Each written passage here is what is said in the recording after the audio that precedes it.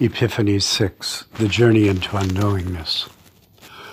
We have seen that the kings from the east visited the king of westward leading, the full development of the human race. Perhaps by this sixth day of Epiphany they were departing, still in wonder, and musing upon the meaning of these things.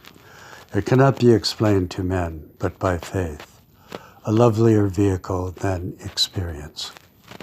Nevertheless, we do live our lives upon the earth, create our caravan, journey into unknowingness, bringing gifts, but being given greater.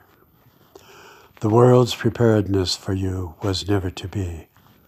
We were sent, not a messenger, but was brought into view the love of the Father, who spared not his Son, but freely bestowed him on men. And Jesus says, I came forth from God, a willingness to be the lamb of sacrifice. Before time was, the Son was delighting in the Father. Also was it known this sacrifice would be given. No eyes can penetrate the mystery of that love and union. We have known not the God that Jesus has declared to us, outside our knowledge. Yet is given to us the vehicle of faith, which alone lives in that higher realm. The light of your countenance is the light from God, the only way we know of him. Yours was the divine life with God long before your human life with men. Thus the prevalence of your intercession is direct.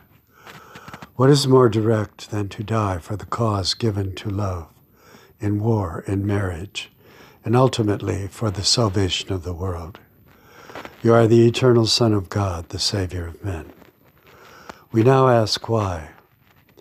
Why is the saving of men the crucial element of all the world?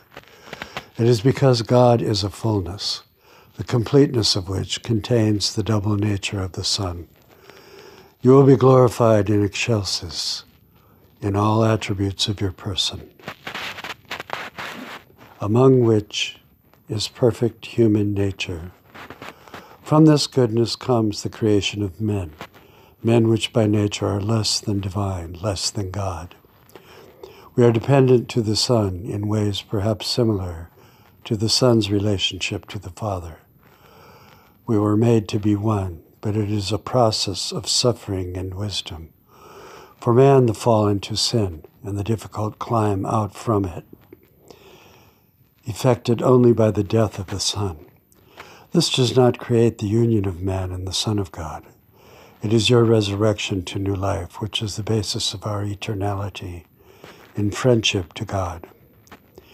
In adherence to this, the Son suffered his way to everlasting union with the Father, from birth to ennoble humanity, to forsakenness, which cannot be explained, for it is not understood.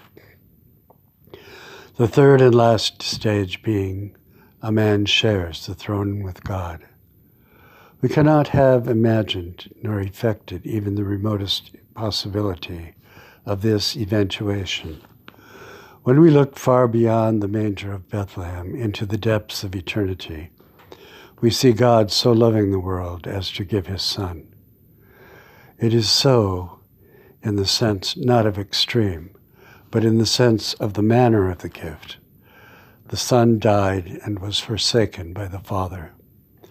This miracle of lowliness was completed in ascension and enthronement of the man Jesus.